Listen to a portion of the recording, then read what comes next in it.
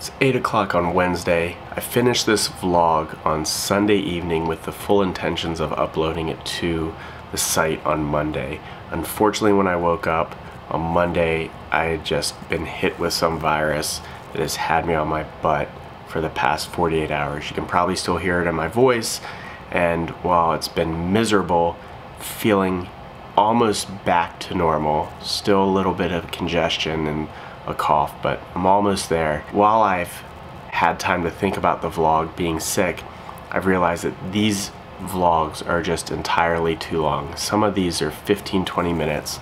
Nobody wants to hear that. I'm not good at this, so I'm gonna try to condense these things to under 10 minutes. My idea is 7 minutes, 8 minutes. Hit you with what's important about some of the things I'm talking about, and you guys can get on with your day and I can do the same.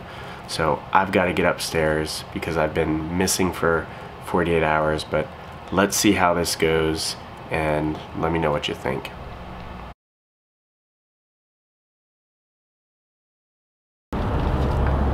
So today's topic, and something I've wanted to go over that I talked about in my Yoder video, was my thermometers. So when I first got the Yoder, I knew with my inexperience with smoking meats and cooking on a smoker that I wanted a good thermometer that would give me the ability to monitor the temperature. To start, I bought the iGrill 2, which I've read a lot of reviews on. It seemed like a good thermometer in that it has Bluetooth capabilities, it's made by Weber, and it has an app associated with it. So for the briskets and the pulled pork and some of the chicken that I've done, I would throw the meat thermometer in there. I had an ambient thermometer, so the Yoder is great because it monitors temperature, but that's on the left side of the grill. So on the right side of the grill, I'd put the ambient temperature, so I knew kind of throughout the grill what the temperature looked like. I'd throw these meat thermometers in and it worked great. The app would show me what the temperature was. I really liked it for being new to this whole world. I had zero complaints. But as I've gotten into it a little bit more, what I was finding is because it works on Bluetooth, I had to be near the device. So I have this iGrill 2 sitting on my smoker. Meat thermometers are connected to it, running into the grill. My phone or my device had to be within 20 to 30 feet of this device, otherwise it just crashed. And it would crash, I'd open the app, it'd say that it lost connection, and then it'd reconnect as I got closer and the meat was way off. So planning on being near the grill, the iGrill 2 is great. You're gonna be close by, it's a great device. And it was only like $100. The dilemma I ran into is as I started doing these longer cooks, I'm not gonna stand by my grill for 16 hours. And that's one of the things I talked about in my Yoder review, is that's why I went with the Yoder.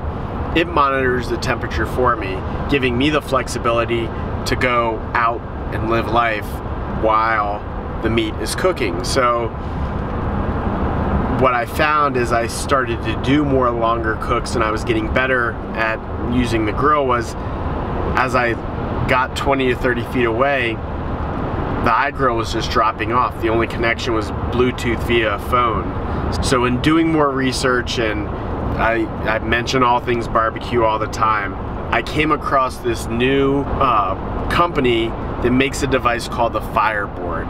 And the FireBoard is remarkable. So it also works on Bluetooth, but it also has Wi-Fi capabilities. And their infrastructure has a cloud-based setup where when you set it up and when you log into your account, it connects initially to Bluetooth but uses the settings in your phone to recognize Wi-Fi, and if your phone gets out of that Bluetooth range, it then continues to monitor via the cloud. So I could put these meat probes in, go to the grocery store to get all my side dishes and anything else I need for the cookout or whatever I'm I'm cooking for, and log into this app, and I constantly can see what the temperature's at. I can set alarms from highs to lows that'll either notify me in the app. I can put in my cell phone number and get a text notification and get an email notification, and it saves this all. So when I turn off, when I'm done cooking, it stores what happened in the cloud. So I can go back to old cooks. Let's say I did a brisket and it turned out all right, and I can see that there were some, when I was opening the hood to spray the brisket down, I was losing temperature, or something happened during the cook. I can go back and look at that and know what happened. Or I document the weight of the meat when I put it on, so I know how long I cooked it for. Maybe it wasn't done enough, or it was overdone. I can go back and evaluate this stuff, which is phenomenal.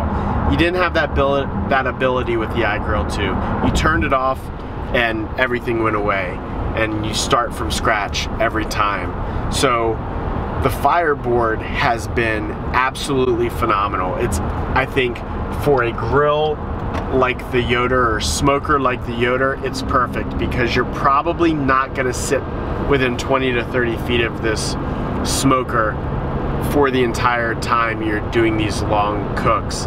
You're gonna walk away, and this gives you the ability to know that if something changes that you need to know about within the meat or the grill, you're gonna get a notification about it. I can't say enough positive things about the FireBoard as a device, as a temperature probe. It's just been phenomenal. I'm gonna get stopped. I'm gonna add some more in here from home. So I'm home, and I real briefly wanted to show you the devices in person. I personally like to see devices and have an idea what they look like, any specifics about them. So the first thing I'm going to show you is the iGrill 2, which is this device here. It's 2 pieces, runs on batteries, sits into this dock, and you can see it's pretty solid. On the back it's magnetized. It also has a spot you can stick it to something if you wanted and just remove the device. In the bottom, it's got 4 ports, so you can plug temperature probes in, ambient probes, whatever you want.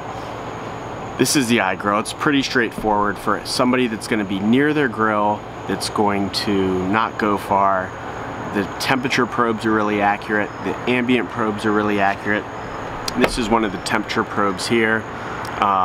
One of the things you can see is it's got this piece up here. That gets really gunked up with food, really difficult to clean. It comes on this nice little holder that clips in the probe and wraps the cable, so I like that for the cable management.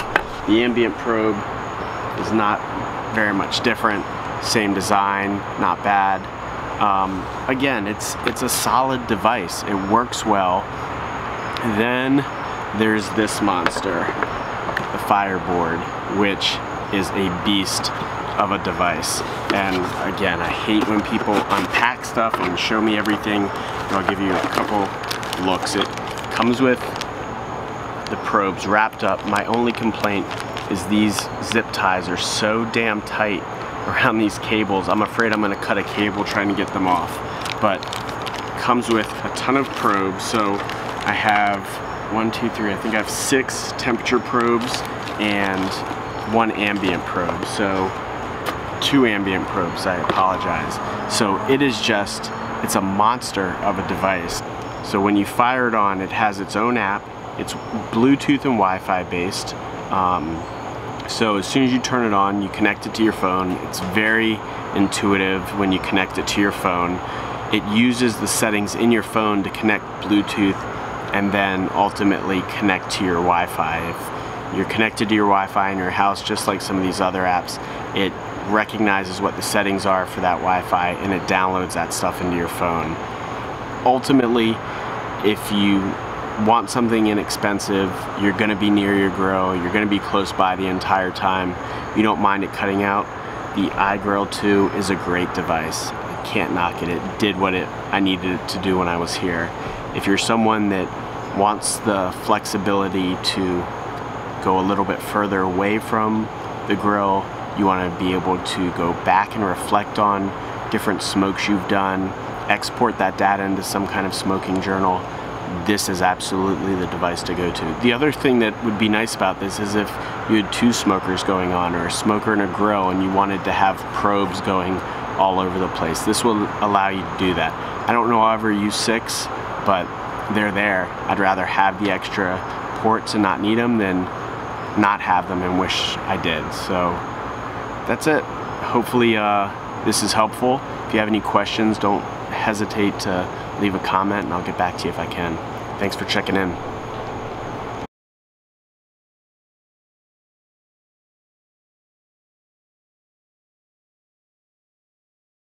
Yes, to date, my YouTube is gonna haunt me forever. It's always gonna be in back of my mind. If you watch my other videos, I always wanna say YouTube. It's gonna kill me. Every outtake is probably gonna have YouTube in it somewhere.